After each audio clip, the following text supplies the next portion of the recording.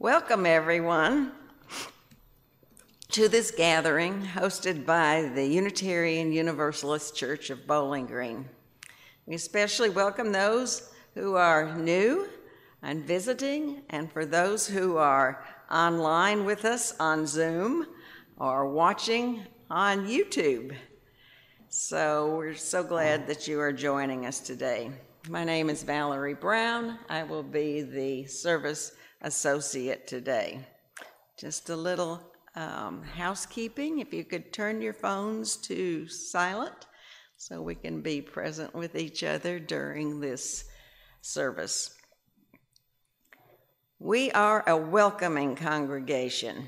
Whoever you are, however you identify, wherever you come from, and whoever you love, you are welcome here.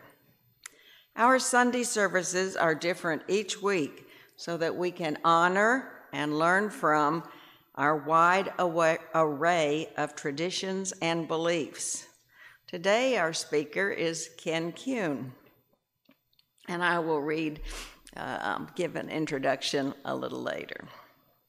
Though we walk our own path here in this place, on the land of the Osage, the Cherokee, and the Shawnee, and now at this time, we journey together as one community. For Unitarian Universalists, the flaming chalice is a symbol of the light of learning and the love of our community. This morning, our chalice will be lit by Aileen Arnold.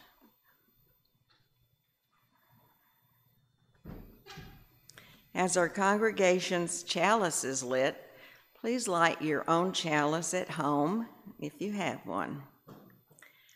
And then join us in singing hymn number 362, Rise Up, O Flame.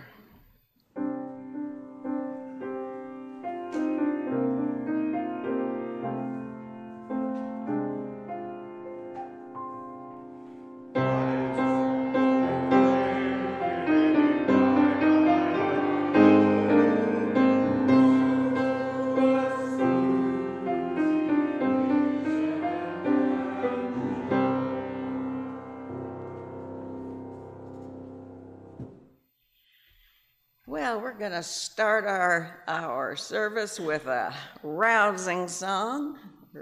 We're going to sing Come, Come, Whoever You Are, number 188.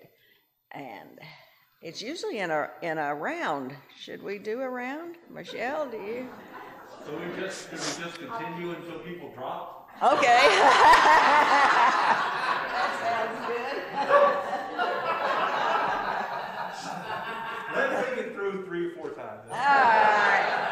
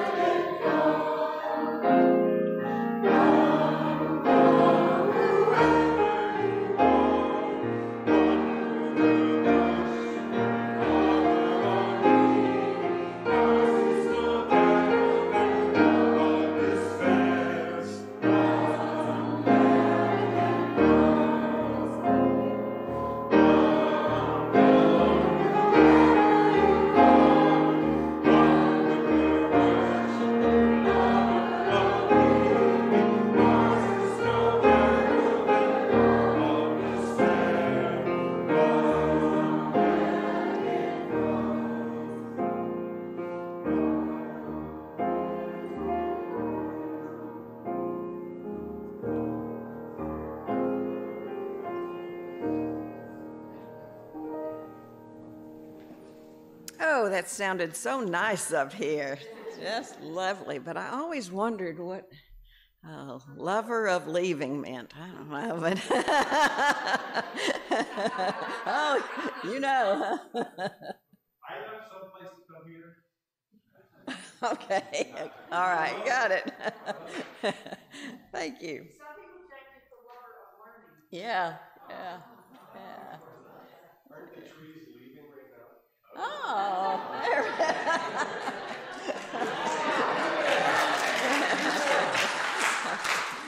Very good, very good. There might be some leaving when the speaker gets there.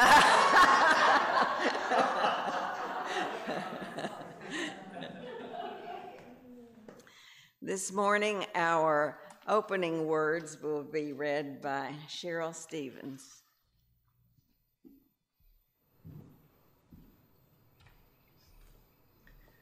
Good morning. Someday, men and women will rise. They will reach the mountain peak. They will meet big and strong and free, ready to receive, to partake, and to bask in the golden rays of love. What fancy, what imagination, what poetic genius can foresee the potentialities of such a force in the life of men and women?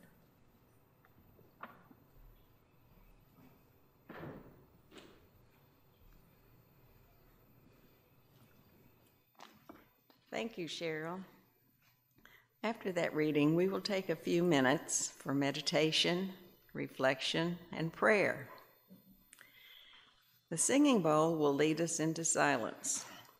After the silence, you're invited to join in the song, Spirit of Life. The words will be on the screen, but we will take about a minute of silence for ourselves to center.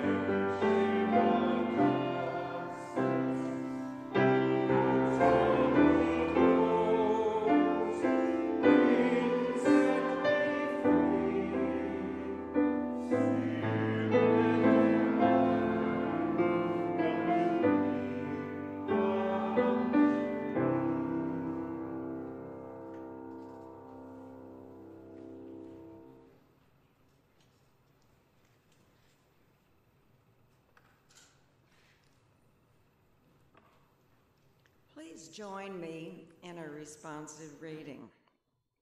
We'll be reading the words of Judy Chicago, number 464, in our gray hymnal.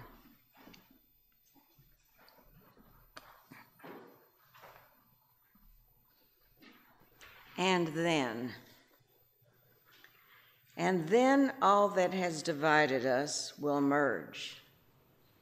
And then compassion will be laid to power. And then softness will come to a world that is harsh and unkind. And then both men and women will be gentle. And then both women and men will be strong. And then no person will be subject to another's will. And then all will be rich and free and varied. And then the greed of some will give way to the needs of many.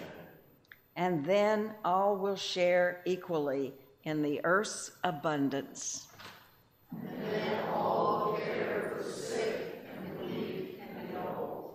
And then all will nourish the young. And then all will cherish life's creatures. And then all will live in harmony with each other and the earth. And then everywhere will be called Eden once again.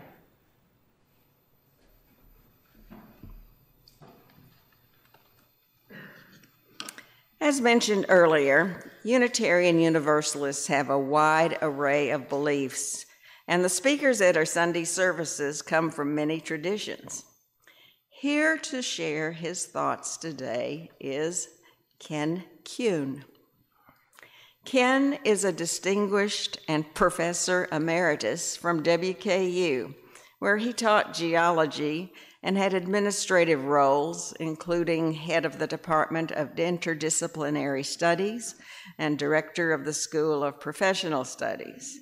He was also a faculty fellow in the WKU Women's Studies program, and he is passionate about women's rights.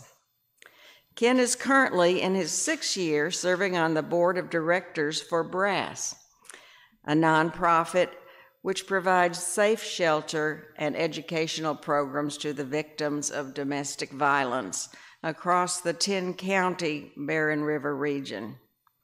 He is also very active in the Society for Lifelong Learning, a membership organization which offers educational opportunities for those 50 years and above in the Bowling Green area. Kuehn has been a member of our UU Church since 2008 and leads both the financial stewardship and buildings and ground teams. His personal life centers around his spouse, me,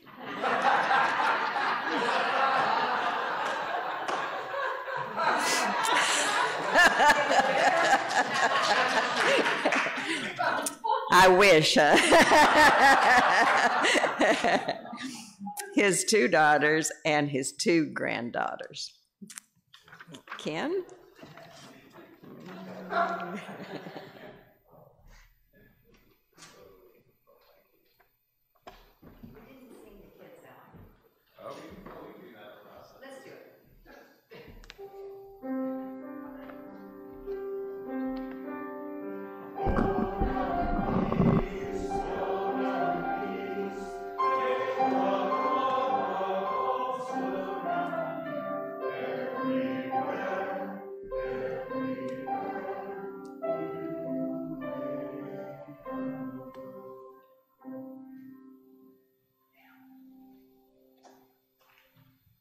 Well, good morning. It's good to be here. I think I was looking back, and the last time I spoke to this group was a year ago, and if I remember correctly, it was from the comfort of my own living room, and I may have been wearing pajamas at the time. I'm not sure about that, but it's good to be here. I do have a topic about women's rights and the women's movement today, so extending the month of March a little bit here. But it occurred to me, that February we associate with Black History Month, and March is Women's History Month, and April is, I don't know. So I looked it up, and you know, all of our months have these designations. So I looked up April. There must be something here. 42 designations. So if you lift one thing up each day, you still won't get it all. Now these range from the very frivolous. Have you ever done this? Looked up these designations every day as well. Every single day, there's a calendar. You know what's being honored that particular day. So we got some frivolous ones coming up in April. It is National Humor Month. That's good. It's also National Soft Pretzel Month. And then we have some deadly serious topics. It's Child Abuse Awareness Month. And it's Sexual Assault Awareness Month. So let's keep those two things in mind as we move forward. My talk last year, we started out in Seneca Falls, which is a place that I'm very familiar with, Seneca Falls, New York, which is honored today as the birthplace of the women's rights movement. And there in 1848, a very unconventional convention was held. It was a convention that was organized and presented by women. Never had been done before. Women weren't bold enough to try that before, but they pulled that one off.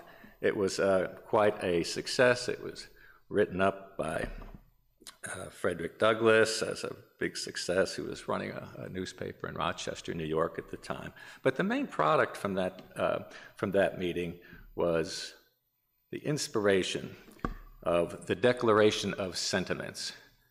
This was their document, and it was written in parallel to the Declaration of Independence.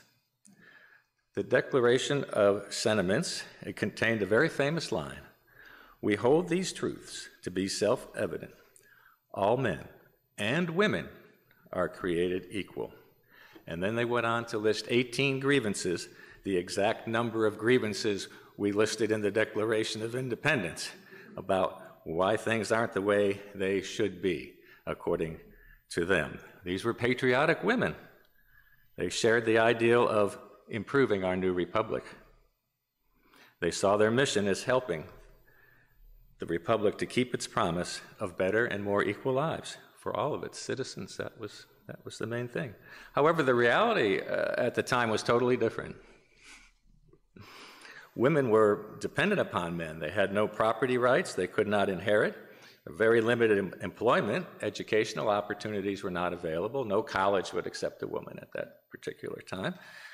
Limited participation in the church. Certainly there weren't many women clergy, if any, at that time.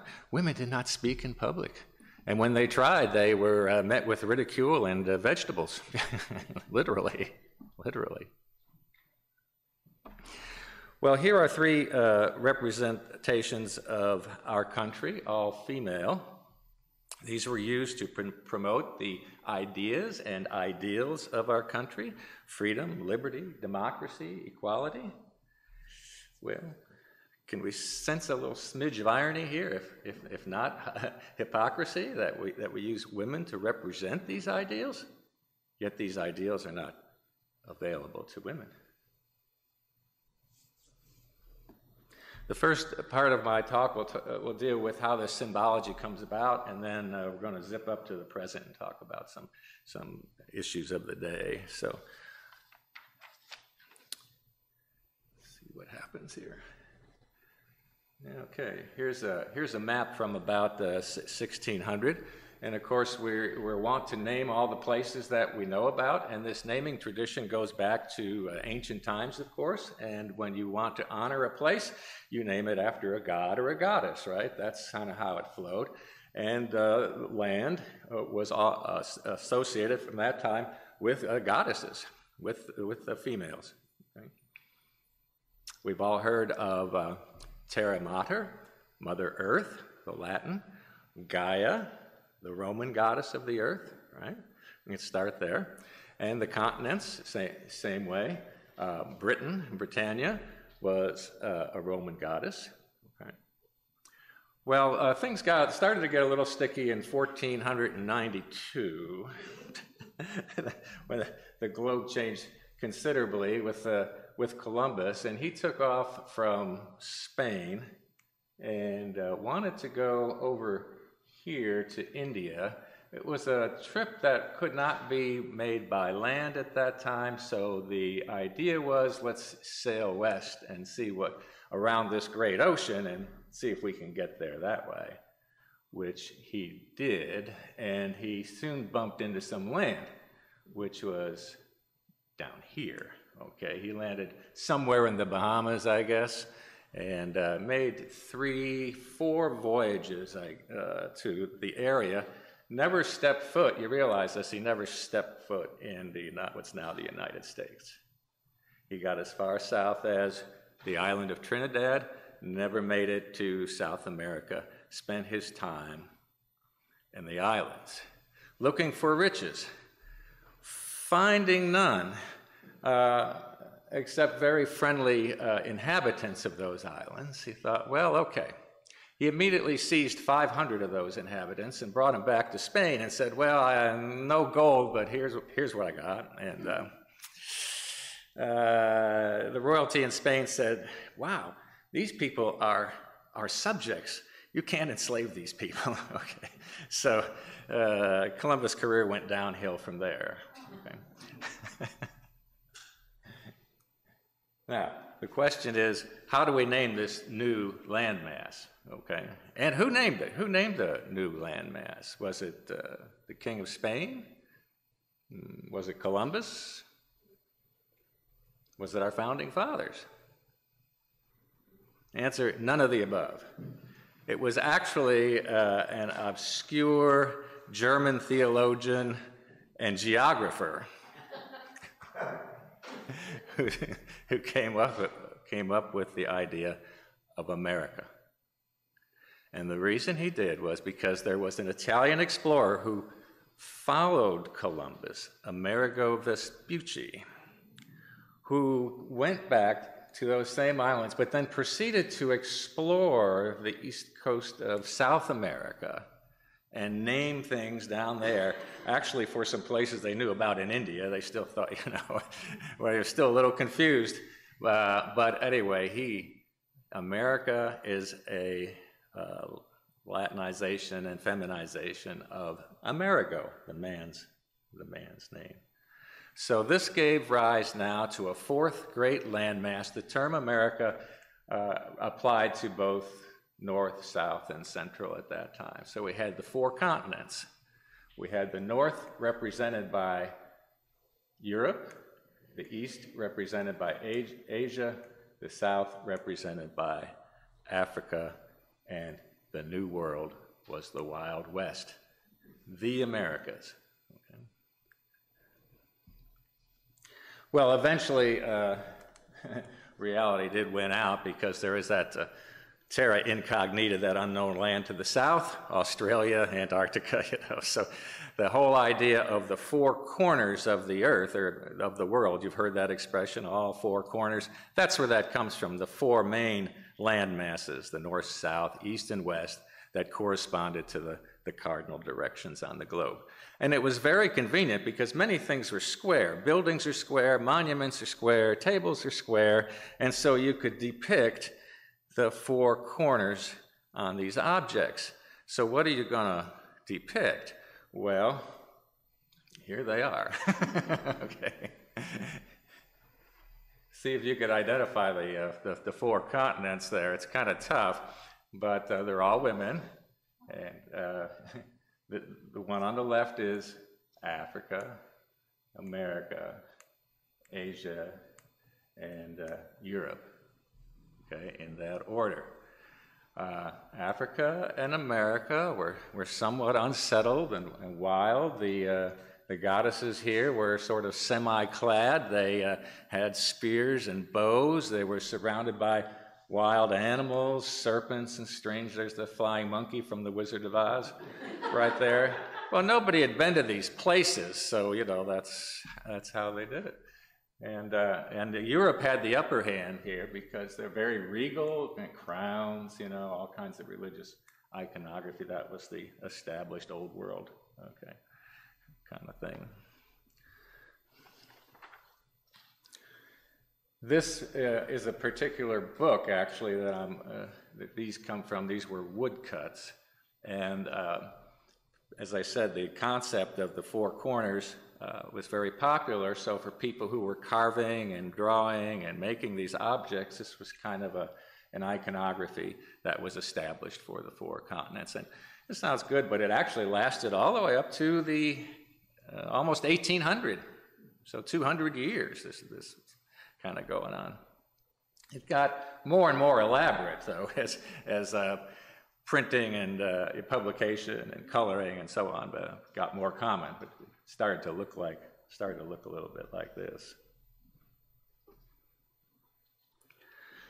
In about 1730 or 1740, a new representation started to take hold.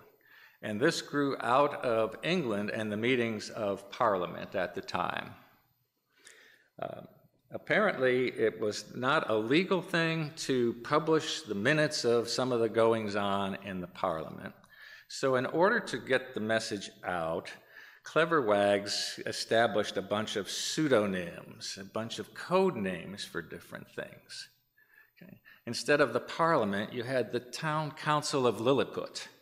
If you remember, Lilliput was the tiny people land in Gulliver's Travels, right? And America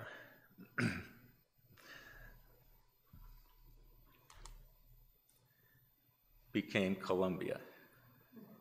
So instead of referring to those annoying United Colonies of America, it was Columbia. And Columbia caught on. It caught on as a name, so people started referring to Columbia. This woman, a freed slave and an educated woman, is credited with actually giving Columbia a soul and representing the ideals of the United States. She wrote a very eloquent poem, and she sent it to George Washington, picked up on it, and so she is transforming Columbia from a simple name to a force that represented the American spirit and its people. So this was the first representation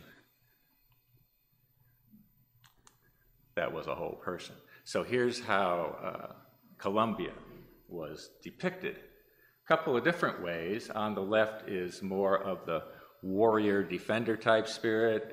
There's a crown involved, there's a shield involved. Right? Over here is the clad in the stars and stripes, the welcoming arms to the new country. Okay. Over the entire 19th century, Columbia became more and more popular as a representation. Here she is confronting President Lincoln in the Civil War. Mr. Lincoln, give me back my 500,000 sons. Columbia demands her children. Here she is welcoming some German immigrants to the country.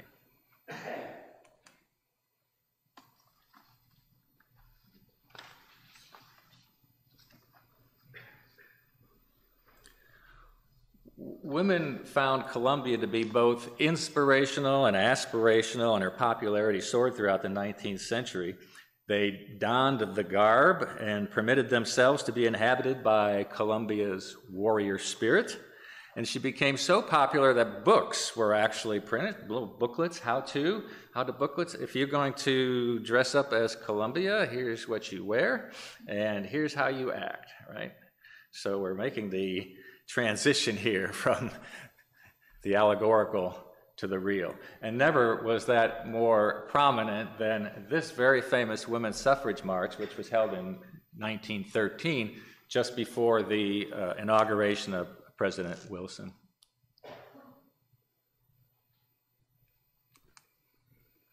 And there she is in the flesh. So when you're going to have a march, you're going to do it as Columbia. Okay.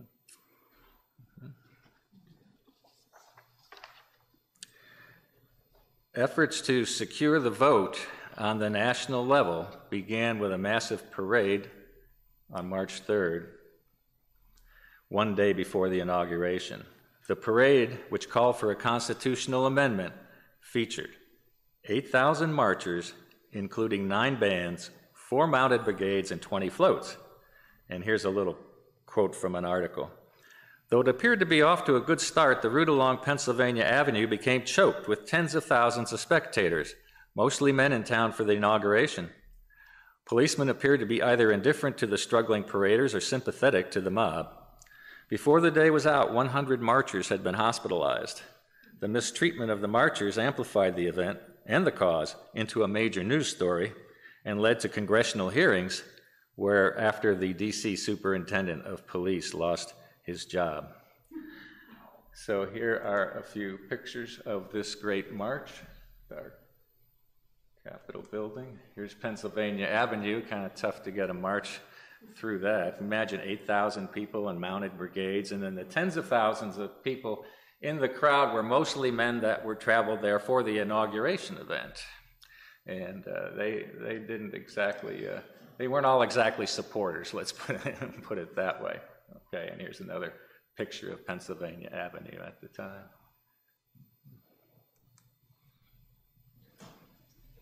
Well, little did the women know that it would take another 7 years, 1920, before that amendment, the 19th Amendment, was secured and the right to vote was achieved.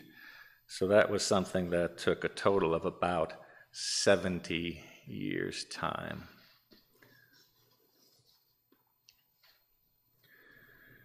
Here's Columbia during the First World War, asking people to enlist, asking people to plant victory gardens and so on. But after World War I, Columbia fell out of favor. Perhaps it had something to do with the rise of the Statue of Liberty, Lady Liberty, as an icon.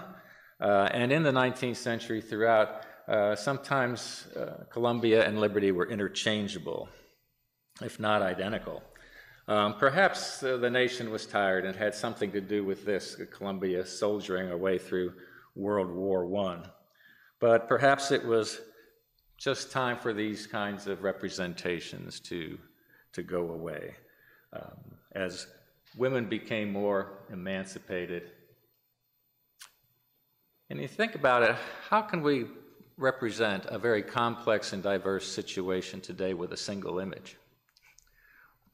What gender would that image be? What color would that image be? What symbols would that image be holding? And how could it possibly speak to all of us?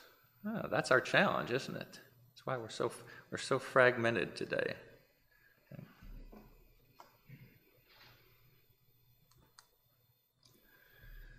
Well, here's our replacements, actually.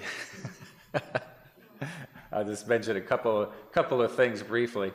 Uncle Sam on the left, this is the very famous poster that served both in World War I and World War II, actually began after the War of 1812. Uncle Sam is a government man, right? He's not an everyman. He doesn't represent the people. He doesn't really represent ideals of the nation. He wants you, okay?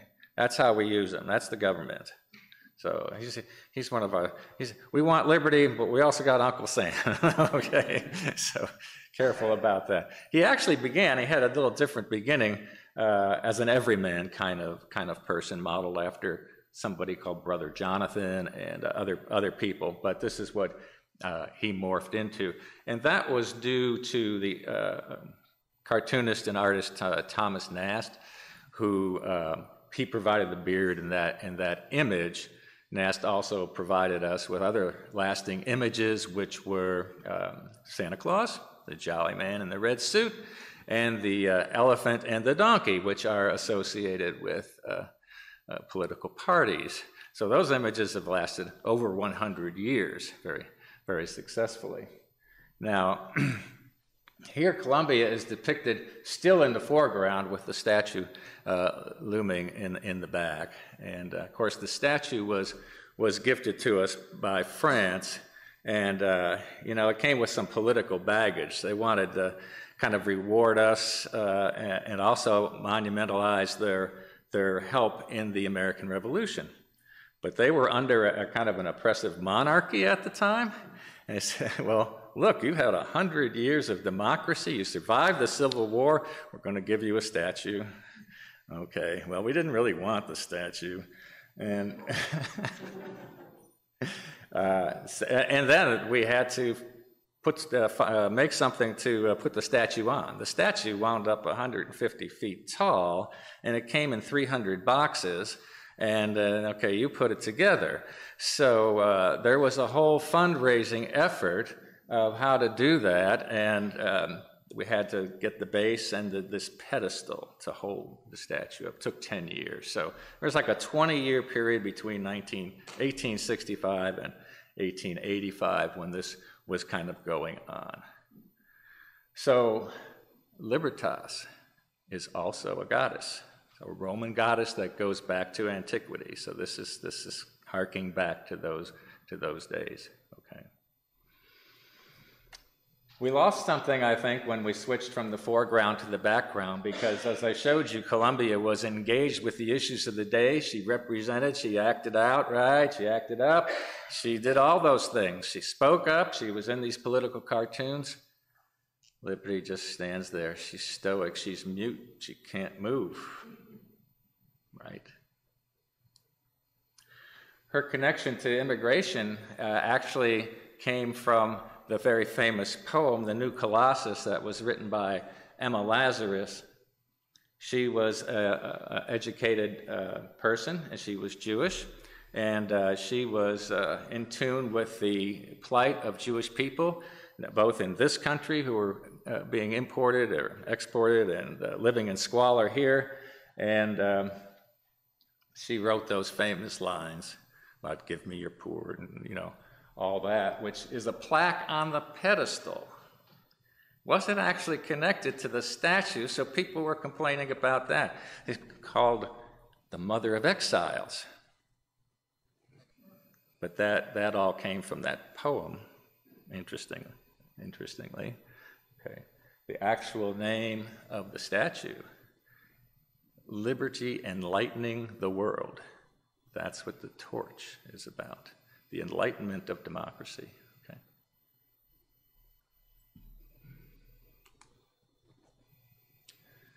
Okay, there it is. So this is the base. That's actually an old fort from the War of 1812, 11-pointed star. And altogether, that's about another 150 feet. So it's 300 feet total.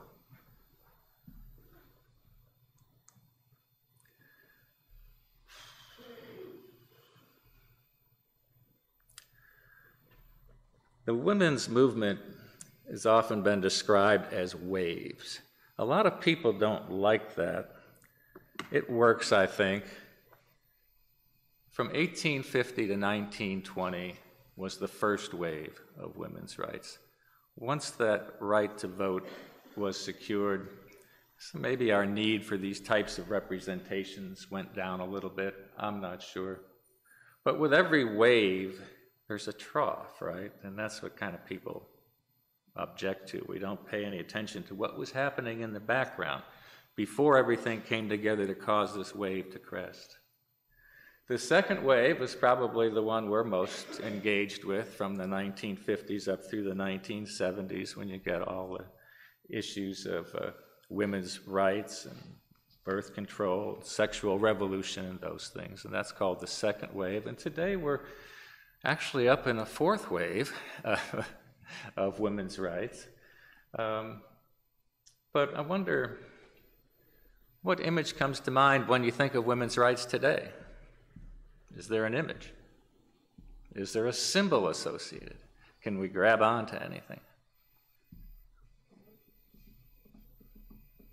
How about issues?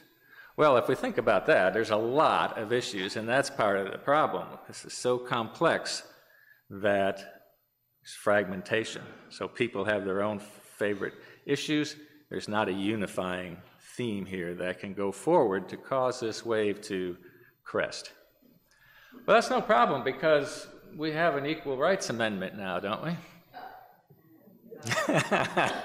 Oh, good, you're woke. Yeah. No, not yet, not yet. Okay. So you may know the long story there, but just this past week, or end of March, marked the 50th year since that 27th Amendment was introduced in 1972. And you know what happened? There was a 8-year time period that it was approved, and it had to be ratified by 3/4 of the states. 8 years to do that, didn't happen. Got a big extension, didn't happen.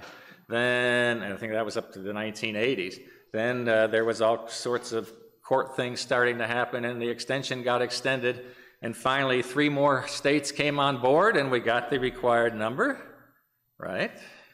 Well then, okay, it's done. So everybody posed in front of the Capitol and said, congratulations. Well, then the lawsuits started happening because they were nitpicking about whether this was all legal and proper. And it sort of fell to the National Archivist, whose job was to certify this and publish it. They sued him, and it hasn't been certified and published yet. So maybe we're getting close. I'm not sure. So second wave, still going on there. There's another thing to be aware of here, and that's the United Nations Convention on the Elimination of All Forms of Discrimination Against Women. So the United Nations has been working on this since December of 1979.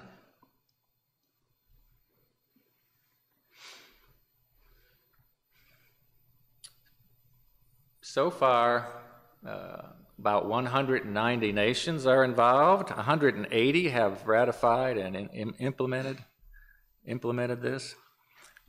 6 don't want anything to do with it, and 2 nations are still thinking about it. One of those nations is Palau. I had to look that up in a book.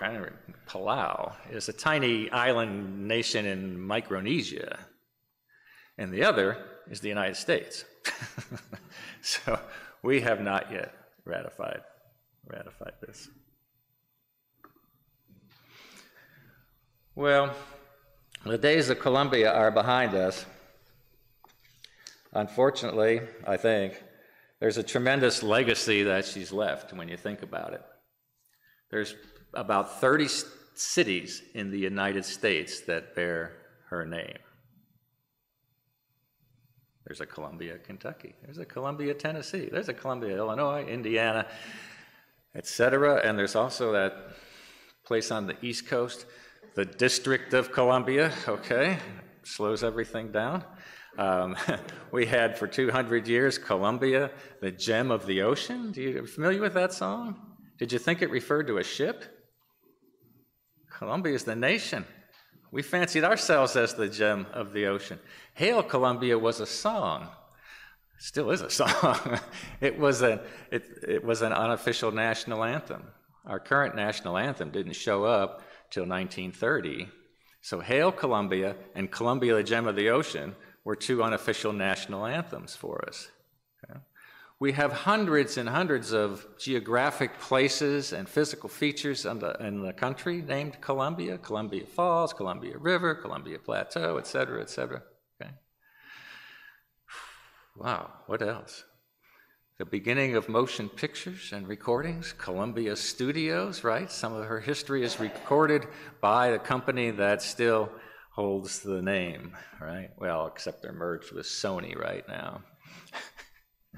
All right, I have to skip ahead because I have gone way off script and taken way too much time. So I want to get to the punchline here, and that is we can look at our own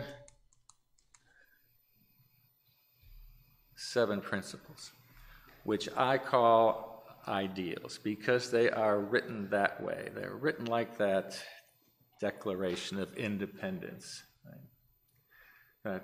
Justice, equity, and compassion in human relations. Think about this in the terms right now of the lens of women's rights, okay? The inherent worth and dignity of every person.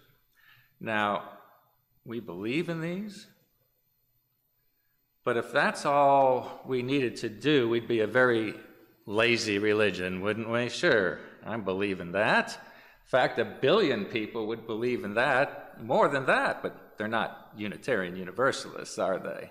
So these are general ideals that need to do more than have us believe. They need to inspire us.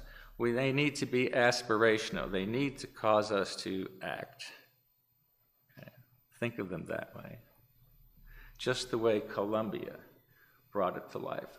We need to bring these to life as well.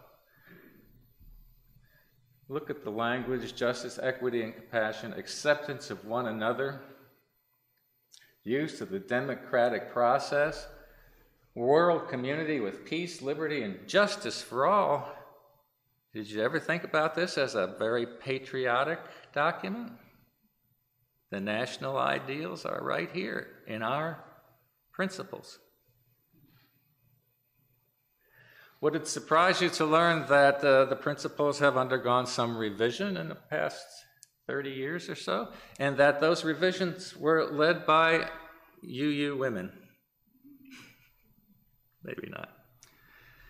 So we'll be thinking about modifying these again. That's coming up soon, about adding an 8th principle, one that asks us to lift up racism in particular.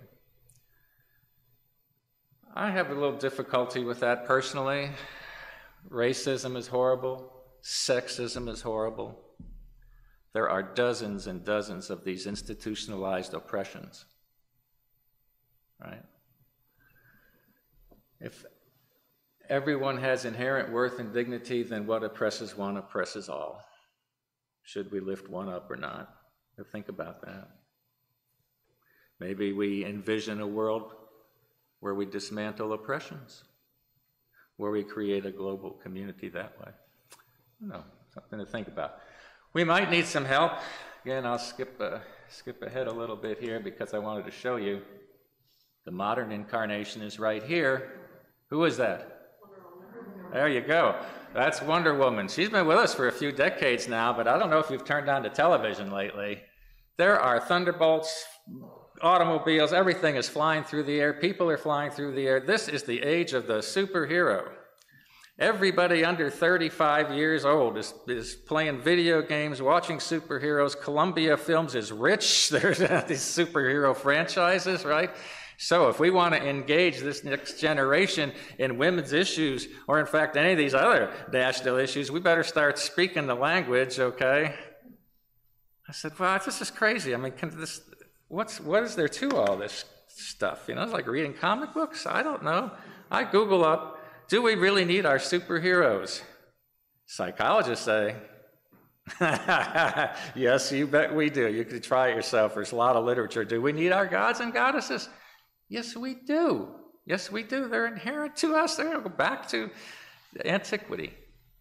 They have powers that are above us that we may need to invoke. And Wonder Woman has one very important tool. That thing in her hand, who knows it? Kevin. It's the lasso of truth. Yeah. So here's a painting, and here's Wonder Woman poised above a city which I fancy to be Washington, D.C. Please, Wonder Woman, encompass that city with your lasso of truth. Elevate the spirit of Columbia and all her ideals. And so may it be. Thanks.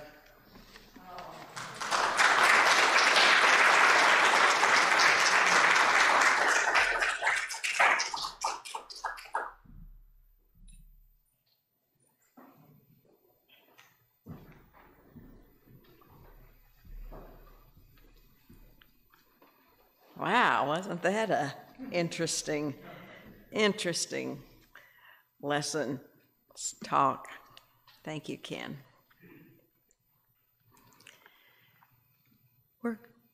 I was hoping we would have time for some questions or comments, and if we can keep them brief, maybe we can do that if anyone has a question or a comment or, yes. I have a question. Not real clear.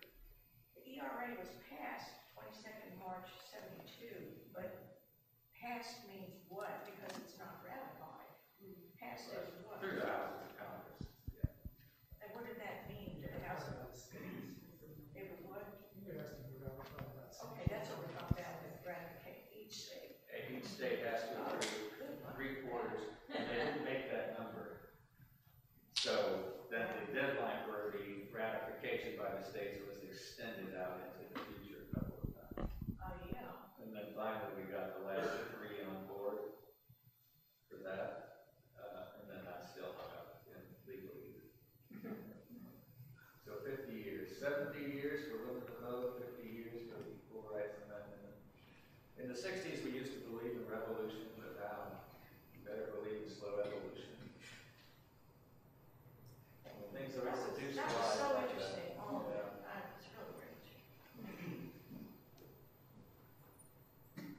Christina. Comment, you're saying that people under 35, women they're not engaged. I highly disagree. I think I'm 32. Most of my generation, the generation younger than me, are very politically engaged, are proud feminists, and a lot of us showed up to that women's march, and proudly wear the hats and all that. So I disagree that it's still going on. But this fourth feminism is even bigger and very united in a lot of ways. I certainly hope so. Yeah. Social media has actually been a big part of that too. That's right. I didn't mention that. Yeah. That's the way to do it. I just wanted to remind everybody that it took 5 more decades for black women to get the vote. Yes. Oh.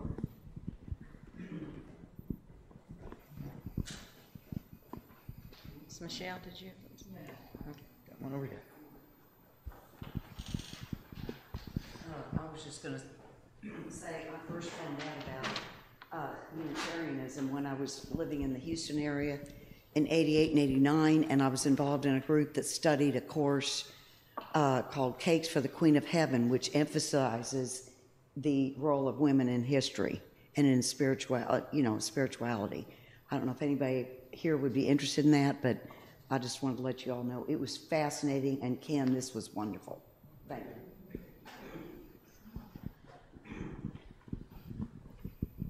Okay. Thank you all. As part of our responsible search for truth in meeting, we encourage thoughtful discourse. And after the service, in the fellowship hall, in the lobby, please continue the discussions, and we will continue to learn from each other. We're going to move into the offertory. This congregation and the work we do is supported by the voluntary generosity of all who contribute. The offering is a sacrament of the free church. You may place your donation in the plates on either side of the door on your way out, or use the QR code on the screen, or donate via our website. As we enjoy the music, the offering will be given and received in grateful appreciation of our shared hopes and values.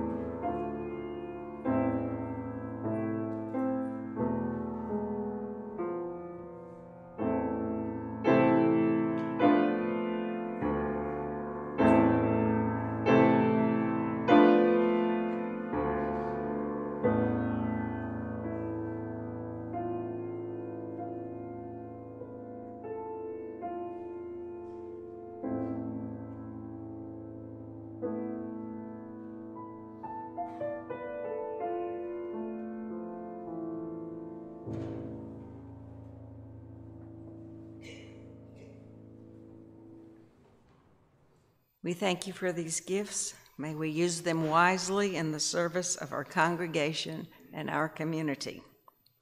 I'd like to take just a moment to thank our behind-the-scenes volunteers who made this service possible today. And Forrest, we always appreciate your music. I especially want to thank Janine Grossmeyer, who is hosting the Zoom meeting today. Diane Lewis for heading up the Sunday services group and giving us encouragement and directions all the way through. It's greatly appreciated. And Matt Hazel, our behind-the-scenes man who keeps all of this going. Okay. Is there any community news that we're aware of? Last week we had our first hospitality meeting and team meeting, and there were 8 people who showed up and are going to be on the hospitality team. So if next week we'll have a sign up if anyone wants to learn to make coffee and be there to hand out snacks, get to choose the snacks. Next week we'll have a sign up for a few empty spots, but Jeff Strong has volunteered to be head of that every week, and Roxanne Spencer is helping today, so be sure and get coffee and snacks and feel free to chat with each other. And do read the weekly updates when they come. Deanie. Yeah, this is just a wide community announcement that Earth Day celebration, which is held every year at my house and Karen's house, is going to be Earth Day weekend, April 23rd and 24th. You all obviously and wonderfully are invited, and we will have directions sometime soon. If you don't know how to get there, of course, you can always call me. Thank you. Thank you. I've always enjoyed that when I've been able to attend. It's full of nature. Let's just put it that way. It's lovely. Okay, if you have questions about Unitarian Universalism or about joining this congregation, please speak to a member of our membership team. And we have Sharon Crawford and Aileen Arnold and Nancy Garrett here and Christina Kruger-Great. And if anyone would like to be on the membership team, they could always use some help. They host a Getting to Know UU, which apparently was a great pleasure at the last meeting, was my report. Because of time, we are going to skip the last hymn, and we're going to close with a final reading that Cheryl will give us.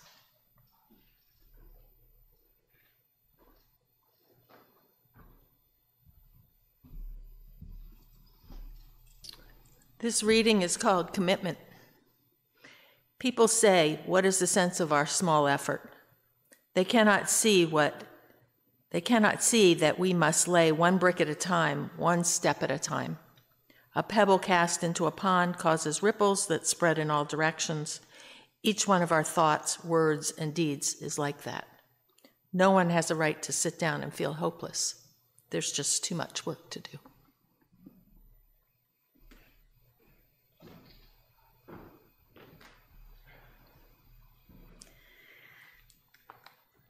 Thank you, Cheryl.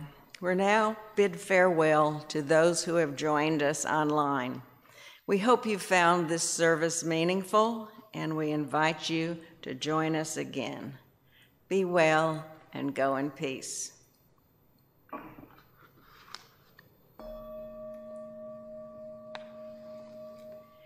We have